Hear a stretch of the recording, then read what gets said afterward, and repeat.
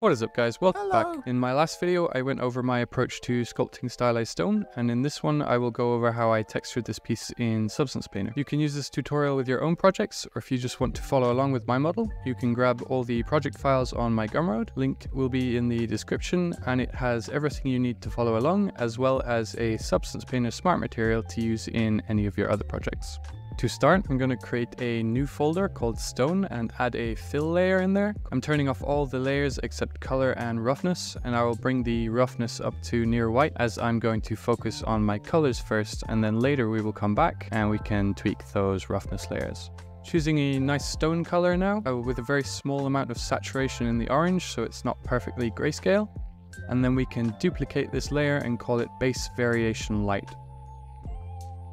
I'm just quickly going to add a black mask to my stone folder to isolate the bricks.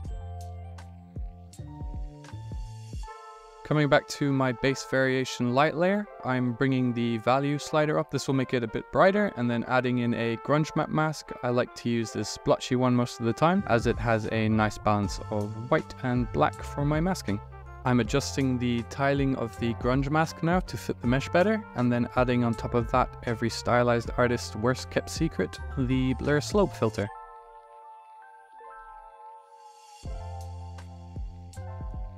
Adjusting the opacity for the layer now, I will then duplicate it, rename it to Base Variation Dark, and change the blend mode to Multiply. In the grunge mask settings, we can change the random seed so it doesn't sit perfectly on top of the lighter layer, and then once again we're just going to adjust the opacity for this layer. Adding another fill layer, I will name this Edge Highlights. Add a bitmap mask using your baked curvature map, and a levels filter on top of that. Drag the sliders of the levels to isolate only the edges on your model. We can use the eyedropper tool to select the color from the variation light layer, and then bring the color up a little bit more. Let's duplicate the edge highlights layer, rename the bottom highlight layer to Edge Highlights Blurred, and I will add a blur filter to the mask. I'm doing this so I can have a nice fall off from the edges while still being able to adjust the strength and sharpness of only the center point of the edges.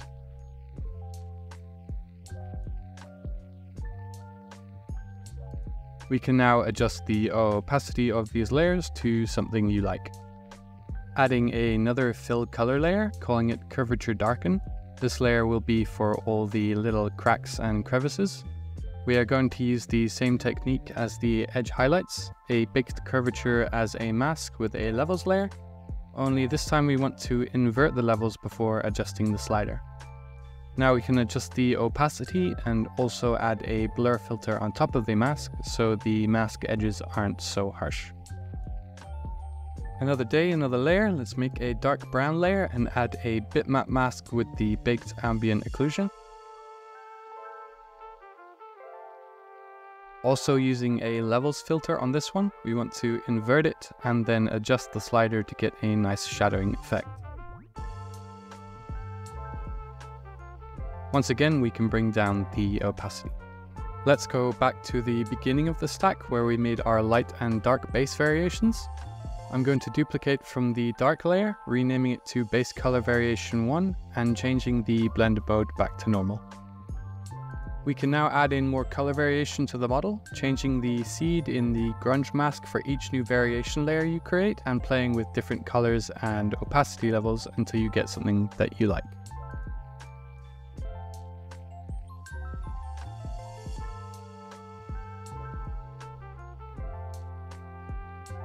Going back to the top of the stack, another dark fill layer called Gradient Dark. I will change the projection mode from UV to planar, and using the gizmo, position it at the bottom of the model. Play with the hardness slider and the layer opacity to get a soft transition. We can start tweaking the roughness now, going back to the beginning of the stack and working our way up. You can cycle through your PBR channels using the C key to view your roughness values on the model. The way I approach this is to have recessed areas like cracks and crevices, or areas on the model that might collect more dirt and dust, rougher or closer to white. and then areas that might rub off and become naturally polished, like edges and corners, a little less rough. We also want a bit of variation on the overall faces, and I'm doing that through my color variation layers I created.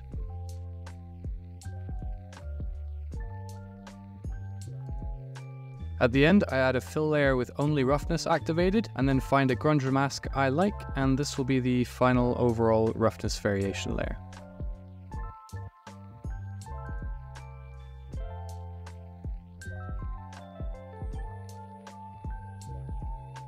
Creating a green fill layer below our gradient, we can use some smart masks to create a mossy effect. I like the moisture preset, as this is generally where things would grow, but feel free to play around with the other presets and see what you can find.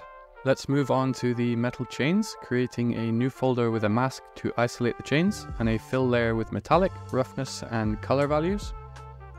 I'm setting the metallic to around 0.8 and finding a nice metallic color. Let's duplicate off this layer and call it base variation. I'm only making one variation layer for the metal, as the chains are quite small, so it doesn't need so much breakup. Bringing up the roughness slider and brightening the color, we can then use the same masking technique with the grunge mask that we used for the stone.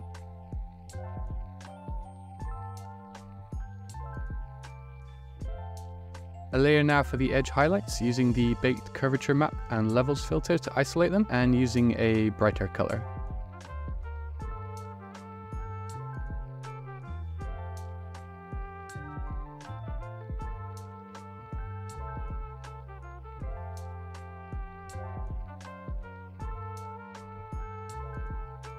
A layer with the baked ambient occlusion as a mask, we can use a dark color. I will bring down the metallic to 0 and the roughness closer to white.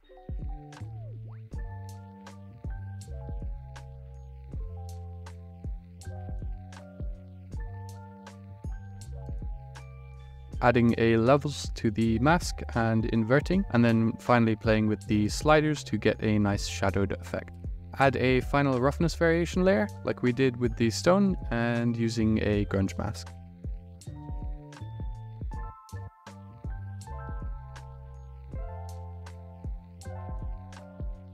Let's make another folder for the candles. I'm going to create a base layer, bring up the roughness a bit, and finding a waxy color. Duplicating for edge highlights, same method as before, brighter color, curvature mask, and a levels filter to control that mask.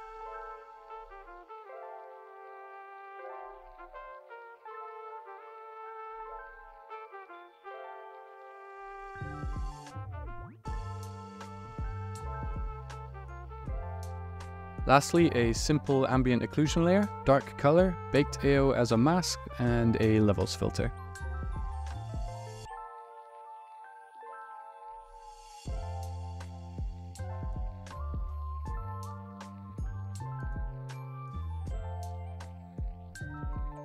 Adding another folder inside our candles folder now. For the wicks, a very basic fill layer with a dark color and high roughness, and we can mask out those meshes.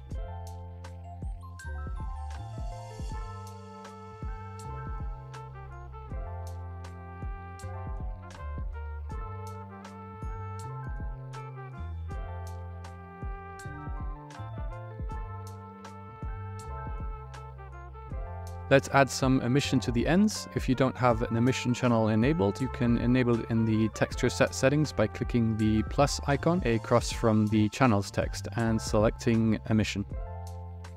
Adding a layer for the burning tips with just color and emission enabled, and finding a nice orange glow, we can manually paint in that mask.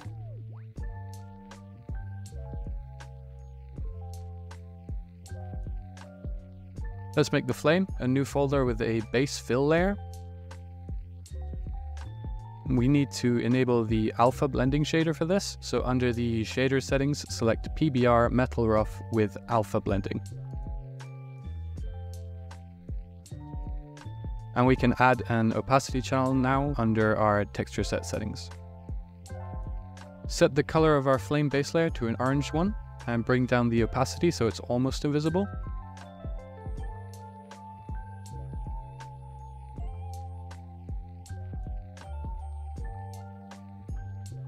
duplicate off of that now and enable emission and bring the opacity slider all the way up.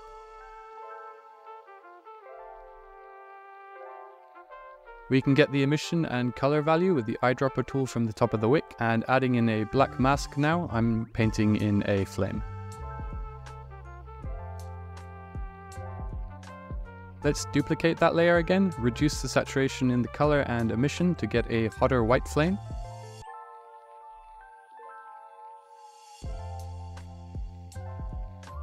I like to call this layer heat. Add a black mask and then paint in on the origin of the flame. And we can go back to our base layer now and bring the opacity all the way down. Let's add a final touch. Now I'm adding another folder called Paint with a basic color fill layer and a high roughness, and then using some alphas I created in Photoshop of stylized cave paintings. You can drag and drop into the stencil slot in your brush properties and paint away.